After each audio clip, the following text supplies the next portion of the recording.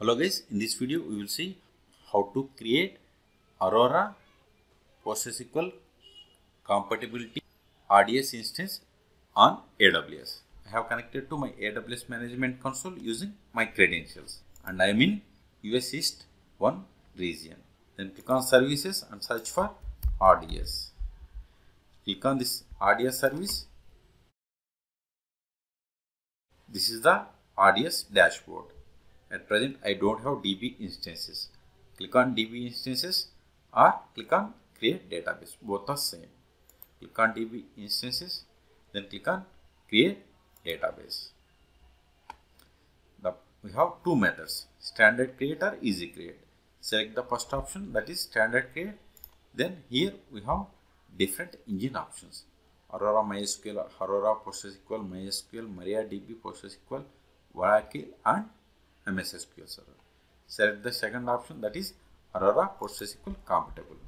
See here information about Aurora PostgreSQL compatible edition.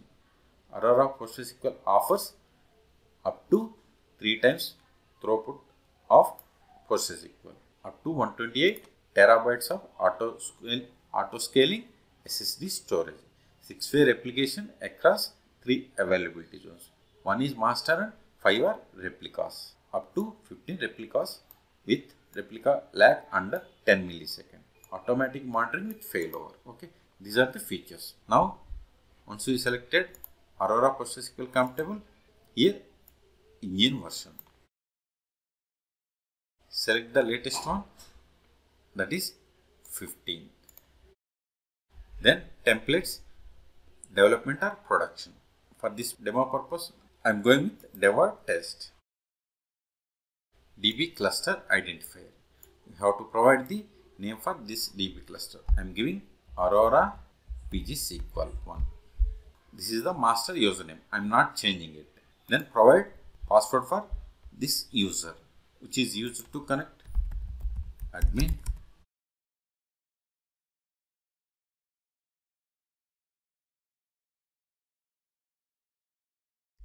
Then click on cluster storage configuration, Aurora standard or Aurora IO optimized. For this purpose, I am going with Aurora standard. Instance configuration, here we have 3 types. One serverless, memory optimized and burstable classes. I am going with burstable classes. This is cheaper compared to this memory optimized. Here select the CPUs and memory size. I am going with the least one, that is DB T3 medium. Next, availability and durability. Multi-zone deployment. Create Aurora replica or reader in different AZ. At present, I don't want to create Aurora replica. So, select don't create an Aurora replica. Next, connectivity. Don't connect to EC2 compute resource or connect to an EC2 compute resource. I am going with first one. Network type, I am going with IPv4 virtual private cloud. I don't have any VPCs, so it is going to create new VPC for this Aurora PostgreSQL. In the same way, subnet also, it is going to create new DB subnet group. Public access, select S. Security group, choose an existing one. So it has selected the default one. Availability zone, select any one of them or no preference. Babelfish settings, at present I am not selecting it. Database authentication, if you want to go for both IAM and Kerberos authentication, you have to select. Otherwise, leave them as it is. Monitoring, I am not going to change anything, leave them as it is. Then additional configuration here. If you want to create initial database, here we have to provide the database name. Then default cluster parameter, we have one, keep as it is.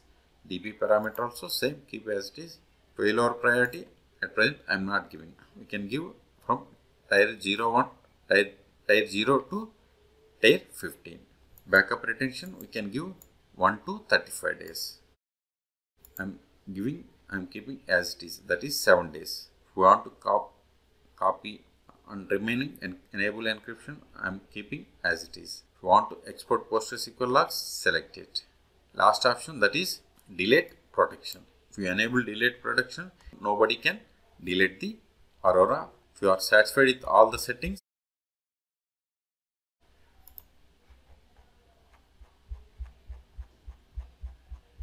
then click on create database.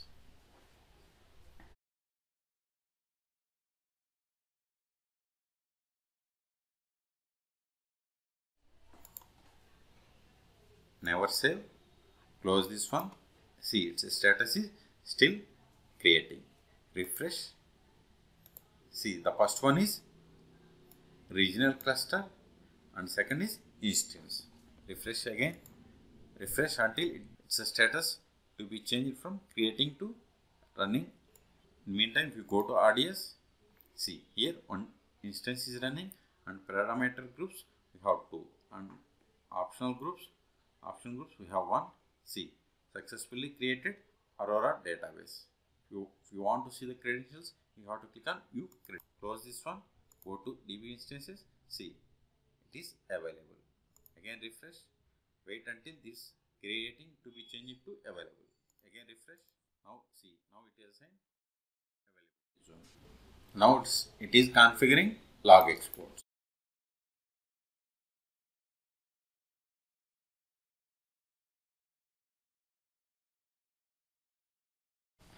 See, now it is available. Click on this instance.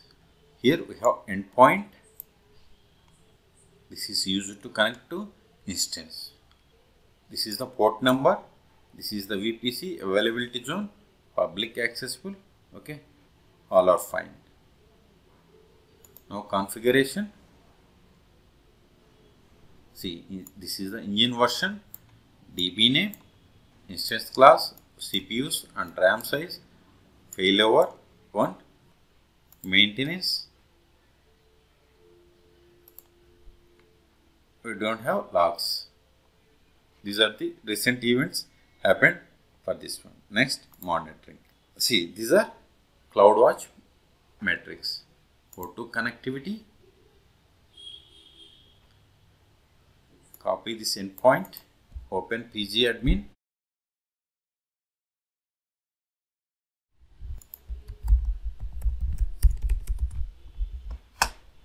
Now expand servers. Now right click on servers.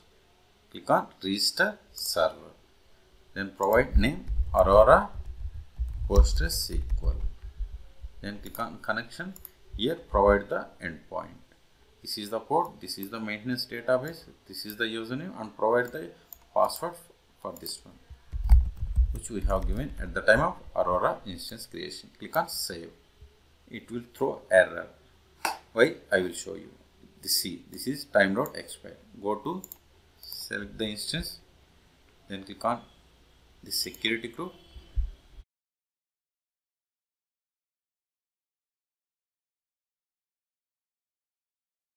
Then click on inbound rules, then click on edit inbound rules, then add rule, then select PostgreSQL, my IP and click on save the rules.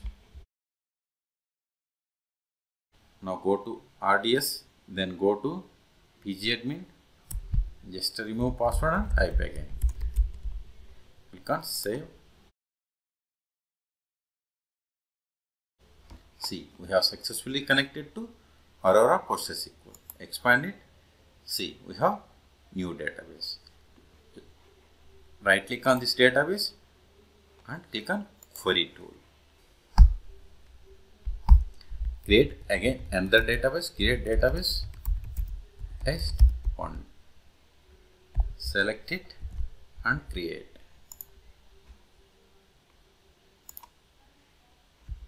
Right click databases and refresh. See, we have new database. Right click on this databases, select create, then database. Test 2. Owner Postgres, then click on save. In the same way, if you want to create login or group role, right click on login or group roles, then create, then select login or group role. Here we have to provide R2 admin. Then definition, here we have to provide the password. Then other options like privileges, membership. Privileges can log in, you have to select yes, then click on save. See, new user or role or login added. If you want to drop database, right click here and click on this select or drop.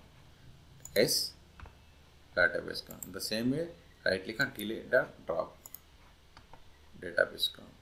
So like this, we can create databases or users in Aurora PostgreSQL.